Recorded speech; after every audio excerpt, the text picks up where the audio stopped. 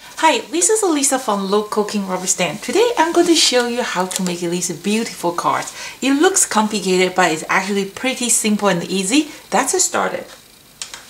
Okay, so we're going to use the Local King rubber stamp markers, and we're going to use a brand new tool. This is called the Magic Mushroom. Few impact, two-tone, white, light pink, one dark pink, light green, and dark green. We are going to use our Humming Along stamp and die cut combo set, and we're going to use our number 1 cell words background. If you already own a box of a Local King rubber stamps markers that I am sure you're going to love our brand new product, those are the Magic Mushroom. They are the blending tool. Each mushroom comes with an individual storage container. It helps you to store your mushroom. They also, you can purchase those holding bases to place your mushrooms, and anytime when you want to use it, you can just pick it up. So it's a good idea to create a prototype before you spend a long time to working on your final project. So this is a prototype that I create just with a white cardstock. And I found that it's pretty impressive already, but I like color. So we are only going to need 2 sheets of paper. This is 10.5 by 7, and then we're going to just scroll in the middle. That will be 5.25 by 7. So this is a 5.25 by 7.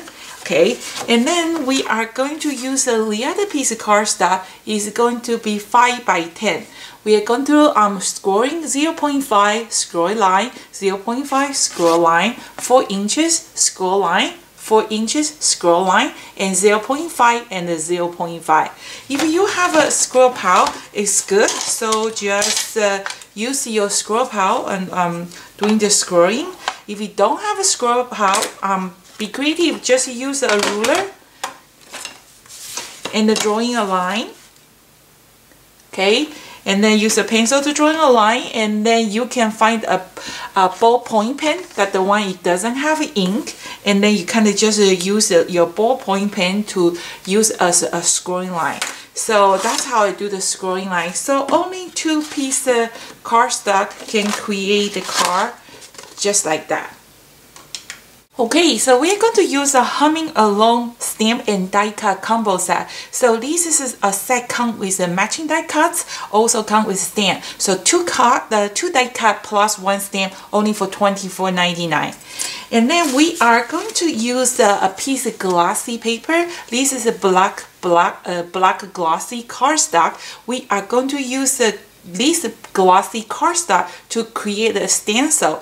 If you please check out online DVD library, we have a lot of tutorial. For the past few tutorial, I was showing you how to use a die cut to create your own stencil. So this card, you can see the green area and the pink area actually is created by our own die cut. So just make sure you have a piece of glossy paper or the mirror paper. They will be a great, because I'm planning to use this stencil again. So glossy paper have a kind of finished coating, so it's kind of water resist, so they will last longer. So Local King's matching die is really detailed. When you use a detailed die cut, here is what you're gonna do. You can use a Swiffer or dryer sheet. The dryer sheet that you use to dry, put in your dryer machine, just rub the back of your die cut. They will prevent those papers stuck on your die cut. So it's a great thing that make sure you give a try. And then we are going to just place the die cut on the glossy paper. I'm going to run to the machine and we'll be right back. Okay, so after you run through the die cut, you want to make sure that you have a clean cutting line before you release your paper. Every machine is different, but our die cut is awesome, great quality. Usually one run, even though they are so detailed, they give you a clean cut. But if somehow your machine or is not, you don't see those clean die cut line rotated or flip over, make sure you want to have a clean cutting line before you release your die cut. And so we just release the die cut like this, and I'm going to show you what is the kiss cut. So after you die cut it, okay, after you die cut here, you see this piece die cut, it didn't fall off from this piece cardstock. So because there is a little hinge still attached on top, that's what's called the kiss cut. So I leave that option over there. You can decide you want to keep your die cut on the piece cardstock or you want to lose it. So it's not defect item. Don't send me an email say this is a defect item, why they are not cut. So this design, originally when I designed this feature is I want you to create a shaker card because they are still attached on your cardstock. You have to seal it with a piece of acetate that can create a beautiful shaker card. But option is there. You decide what would you like to do. So so we're going to cut 2 times, put the die cut cut 2 times to create the window, and then I want to leave my kiss cut there. I don't want it fall off from the this piece of paper. Okay, and then I am going to grab my other piece of cardstock. I'm going to place the die cut to cut the 2 times, one on the right side, one on the left side. And then you probably can see this die cut when I cut the right side one, put the die cut here, and then this one I actually flip over and then cut from this side, so that way I can get like a 2 balanced one. Or if you want to just cut like this, so this way it doesn't really matter, so it totally depends on you. So you can cut one side, flip your card the other side to kind of make like the balance, or which way you like. But before we die cut it, we are actually going to color first, because it's easier. You color first and you die cut. Okay, so I kind of trim off my fuchsia, and so the whole image, I lose the frame and I lose the hummingbird. I only want to use the fuchsia part as my stencil. So I have my my cards here ready, and I have 2 color, the pear tart and the cottage ivy. So this is my magic mushroom. Every time when you want to use a magic mushroom, always testing first. See, my mushroom have some color because I didn't clean last time after I used. This is how you clean your magic mushroom. You're going to use a wet cloth, and then you kind of just squeeze your mushroom. Okay, it's a good idea to use a wet cloth because sometimes these mushrooms need a little bit moisture. If your mushrooms are brand new, make sure you do this. Okay, give a little bit moisture. They become a little bit softer. It's easier to blending it. After you squeeze your mushroom on the wet cloth, you're going to use a napkin, paper towel, or Kleenex, kind of absorb the extra color on the mushroom. After you do that, and then see, it's much lighter. Just keep squeezing. Even though on your Kleenex have some color, but don't panic, it's going to be cleanable. Okay, so now we have this fuchsia stencil. We're going to start with a light color. Always start with a lighter color first. We're going to brush your impact, and then just place your fuchsia stencil anywhere you like. You just gently tap tap. When you push harder, you get a darker color. When you release a little bit pressure, it becomes lighter. So you kind of just tap tap tap. I got a little bit fingerprint here. That's okay. We are going to try to fix it. So always remember, keep your finger clean. Okay, you can kind of show you here. So rub, right? And then you push harder. That's what it look like. You release a little bit pressure. That looks like this. So it's a great idea because that's different between the sponge and the brushes. So because a sponge is a big platform, so it's easier to get the color you like. Okay. Sometimes you can actually drag a little bit your mushroom here. Okay, I get a little bit darker green there, so don't panic. We are going to fix it. So we kind of rotate this fuchsia, and then again hit hard. When you hit hard, they get a darker color. When you release the pressure, they get a lighter color. Okay, and then we are going to change our location again. Oh, that's a dark out. We're coming back to fix that one. Be careful, make sure your fingers are clean. Okay, again, this time I just do a very light color. See, I really like those soft color, and see how pretty. You just create your own pattern paper. We're going to rotate this stencil a little bit, and then again heat it gently, tap tap tap.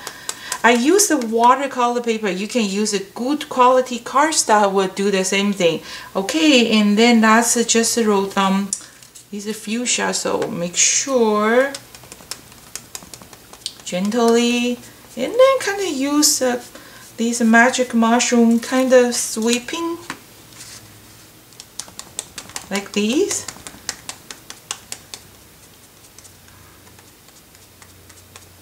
Okay, that's so pretty, right? It's just green. And then now I am going to, so we don't, because I'm moving from the light color to the dark color now. For the darker color, we're going to just gently pick up a little bit color. And then the best part is when these two colors over together, they actually create the third color. So the color will be blending together. Here I have a little bit fingertip here, I make here a little bit dirty. I'm going to hide it. So that's kind of put my magic mushroom back to the same place. It should be easily lined up. There you go. Okay, and then just give a little bit darker green. I fix my boo boo 1 2 3 just like that, and then we're going to rotate it. See how pretty it is. Okay, one more. So most of the Local King rubber stamp matching die cut is so detailed, so all the die cut you can use as a stencil too. I think that's good enough for my front card. Isn't that pretty? Okay, and then we are going to working on the background, so it's the same technique, and there's one thing you have to be careful. Before we use the same stencil to apply the pink color, I want you to do something. I want you to clean your stencil because on top is green. So what you're gonna do is just use a Kleenex and spray spray water and kind of just wipe off on the surface of this glossy cardstock, not too much. See, they are green. And then now when we go apply the color on top, okay, we don't have to worry about we pick up the green color. So I have two pink color. One is a rosebud and one is a lilac posay. So same thing. This time we are going to use the light color, and I'm going to fast forward it, and then see my mushroom is dirty, right? So what you're gonna do? You're going to clean your mushroom, squeeze, squeeze, squeeze, and dry with a Kleenex, and let's see, there you go, ready to use.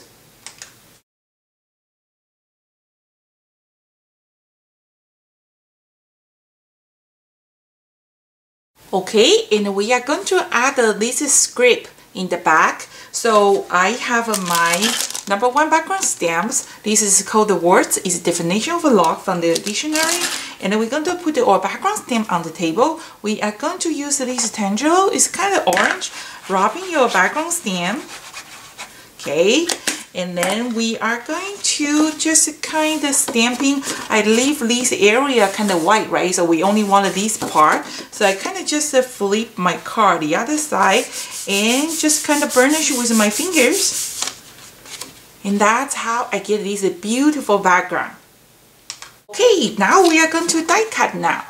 Okay, so I have my die cut here, and I am going to, if you cannot really see where you're supposed to place your die cut, you can fold it first. Okay, but just be careful your fingers. Make sure your fingers are clean. Those are white. You don't want to have a dirty fingerprint on top. And then we're going to just place our die cut there. Only use a detail die. So this is a detailed die, this is outline die. You don't need this one, but if you want to learn how to use this die cut, check out tutorial. We have a lot of a nice tutorial to show you how to use it. So I'm going to run to the machine and I will be right back. Okay, so this is what it look like after you place the die cut. You die cut it, like I say, because our die cut have this kiss cut feature. After you die cut it, they won't fall apart from your main piece of paper because they have a little hinge still attached on top. If you want it, you can break it off. It's very easy to break it off. If you you don't want it, you leave like this or create a shaker card, just leave it. But sometimes if your machine is too much pressure, they kind of have some parts kind of loose. Don't worry, just use this invisible tape, kind of just tape some part. Or if you don't have a local Kingston matching die cut, you want to make a same kind of card like these, all you have to do is after you die cut it, just place back. Just place that piece die cut back like a piece of puzzle, and then you can do the same thing. Okay, so that's just use this invisible tape. Just tape the corner, tape the place. You kind of think they're falling off on your paper. These hummingbird like this corner definitely need a piece tape, and that's it. Okay, how come this one have no color? This one have a color because this one I didn't use my stamp. This one I used the stamp and stamp image and die cut it and then put it back. Why I don't just stamp directly on this cardstock? Here's the reason. I use a watercolor paper, and the watercolor paper I use is 130 pounds. It's really thick, so which is they can create a beautiful 3D card.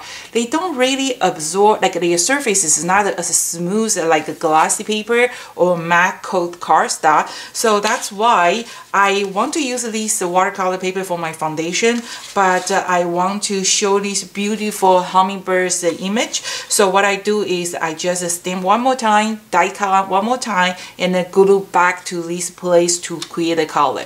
If you haven't seen us how to color with our markers, please make sure you go to our website. We have a lot, 100 different tutorials to show you how to use our product. Product is product. Without a great tutorial, you don't know how to use it. So that's why we come out with all the awesome tutorial, and make sure you check it out. And please leave a feedback. Let us let me know what we do. And I am going to just fast forward the coloring technique. If you'd like to know more detail about the coloring, just check the tutorial how to use the Local King Magic markers.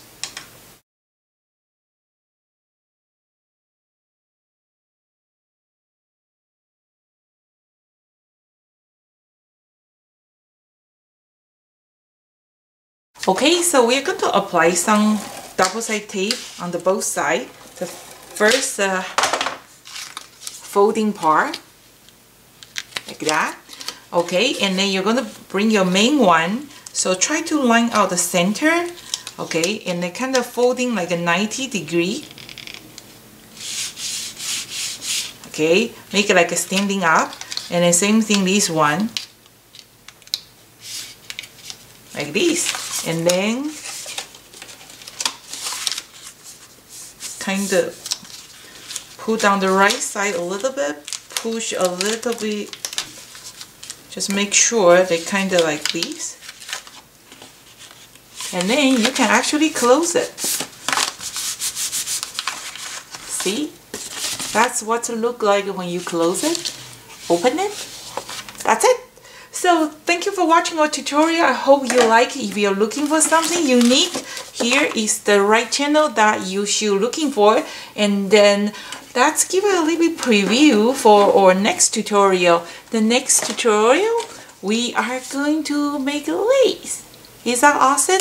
And then at the same time, I am actually starting the other tutorial. So it's just a little preview how to create those awesome background. If you don't want to you don't want to miss our tutorial, make sure you like us on the Facebook or subscribe our YouTube channel or subscribe our newsletter. Once in a while, we send the coupon code out, and at this moment we have a 25% off for all the regular prices. The coupon code is 2020 LKRS. It's going to be expired March 4th. Thank you for watching. This is Lisa from Low Cooking Rubber Stamp. See you next time.